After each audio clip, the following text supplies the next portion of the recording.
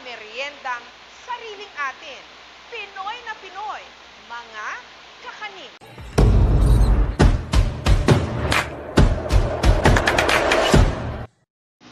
Filipinos grow up with this, and it's recognized as one of the oldest recipe available in the Philippines.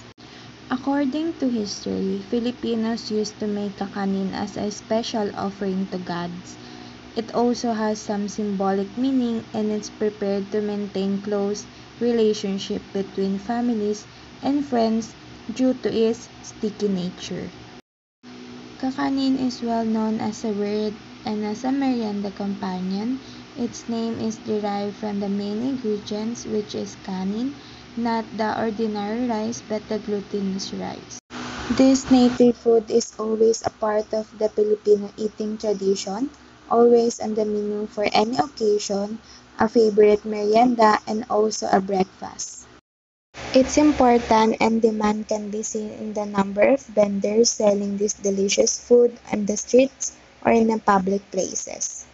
This authentic Filipino food is not only a favorite of its creator, Filipinos or Pinoys, but it has also captured the taste of the foreigners, which is why it is always a part of the buffet of the country's leading food establishment.